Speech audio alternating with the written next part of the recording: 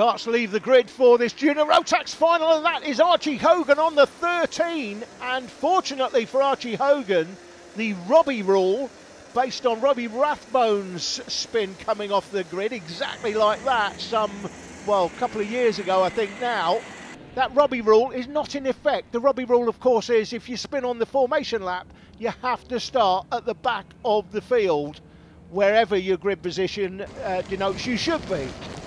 Archie Hogan's grid position should be P5. You can see, I think he's trying to make his way back to P5. I'm not sure whether he's going to get there, but as they come through the final turn, grid positions for the final on your screen. Ben Jones after the did not start, I think it was, and we're going round again, by the way.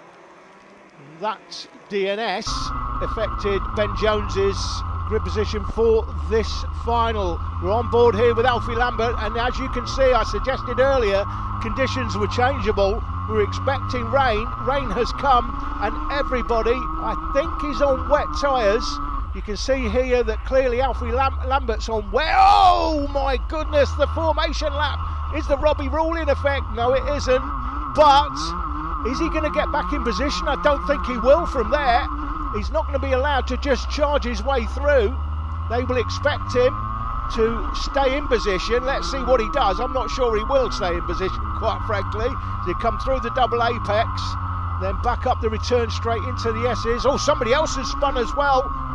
Alfie Lambert now tries to recover his position, charges his way through. He's not going to get back to his original grid position, surely. He's making up places, though, but they're not going to allow him to get as far forward as he would like to be. He's remonstrating, but that's his fault. He's supposed to be starting right at the back, to be honest, if you spin off on the formation lap. Here we go, though.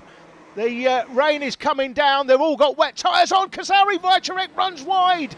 The winner of both earlier heats and poleman in this one, he's down to 5th place currently. We're back on board with Alfie Lambert, trying to recover positions. He went through the line in 15th place. He was supposed to start P8, but obviously spinning off didn't help him. And that is Kasari Vajcharek, the winner of both heats earlier on. The poleman sitting on the grass in the hairpin. Little bit of a nudge there on Ethan Waters.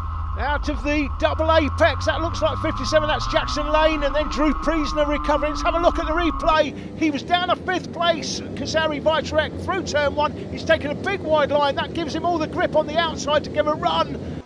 But it looks like Eric Smith was the meat and a sandwich there, had nowhere to go. Eric Smith did nothing wrong, by the way. It was his front wheel that clipped the rear wheel of Vajcharek, but nothing Smith could have done. Adam Catling is now running P2.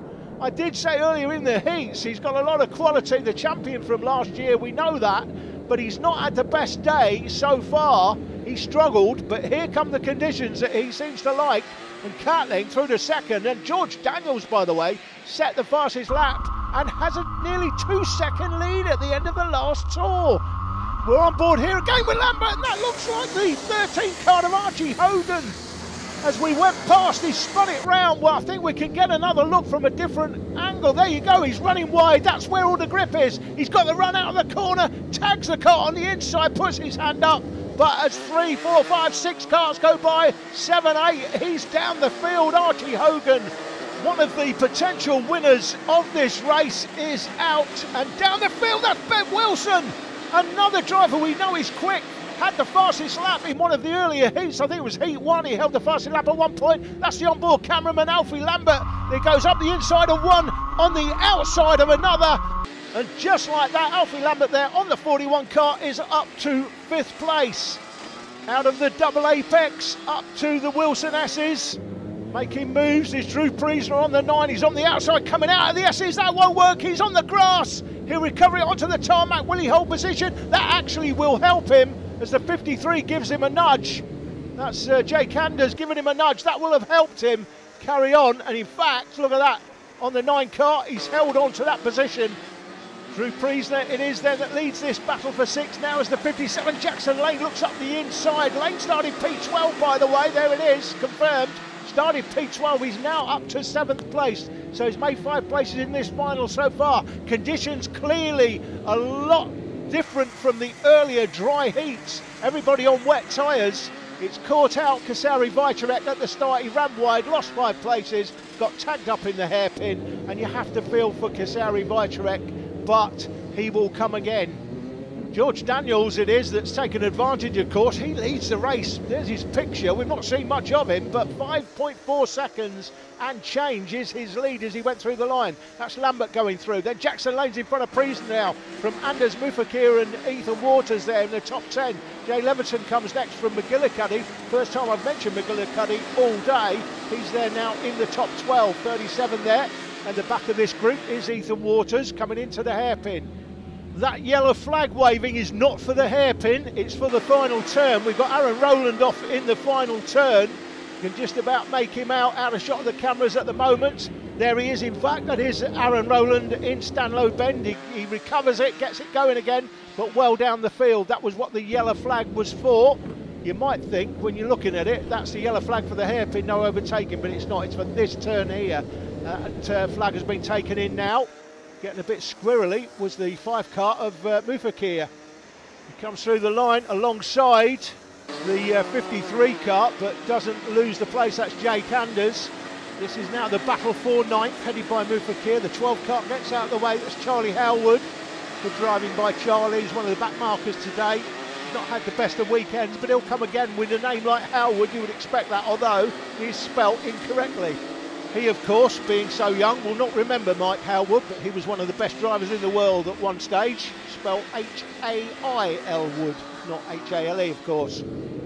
It's all settled down a bit in terms of battling, but as they come through the line, just going through the line is Eric Smith there. He's 10 seconds behind the leader. George Downs has got a 7-second lead over Adam Catlin. Catlin will be happy with this recovery drive as they come through the line. Jackson Lane there in 6th place. This is a good recovery by Jackson. It's gone from P12 to 6.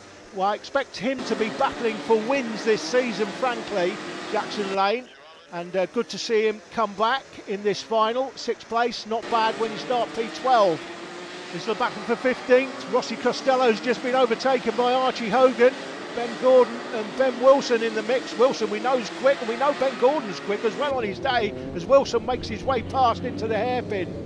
Ben Gordon tries to fight back, just tags the back end of Wilson. That slowed Gordon's progress down. 15th place here for Archie Hogan coming through the double apex, but not for long. Spins himself out, all his own work. He's lost 2, 3, 4. It's going to be 5 places as a consequence of that. Hits the steering wheel. Frustrating day for Archie Hogan, who drops from 15th. I think that will be to something like 20th.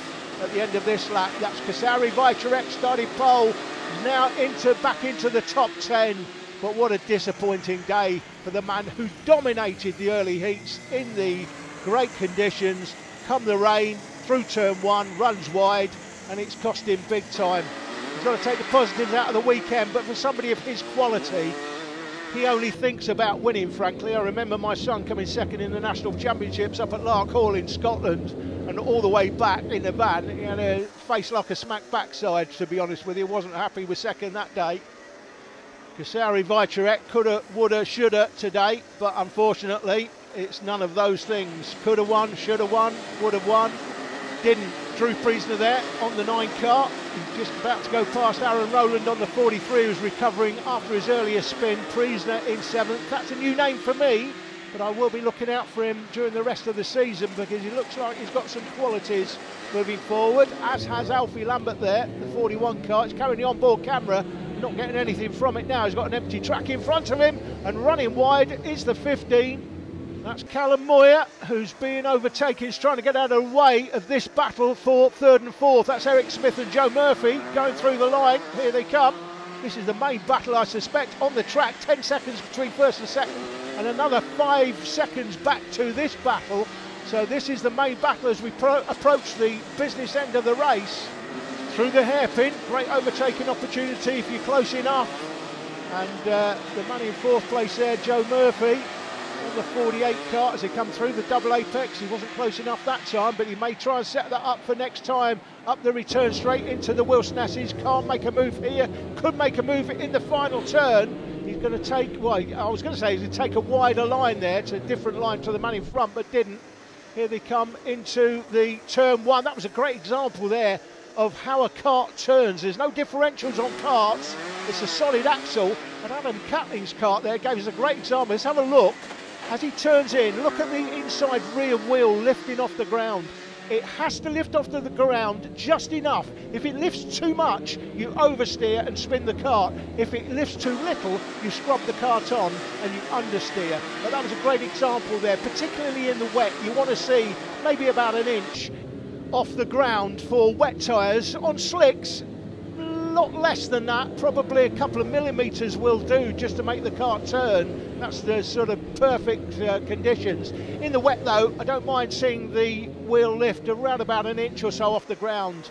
Wet conditions, that means you've got good turn in. Last lap as you go through the line. Smith leading the battle for third place from Joe Murphy. Oh, not for long though. Murphy slides up the inside at turn 2 at the gate. And Murphy, I'm not sure what happened to Eric Smith there.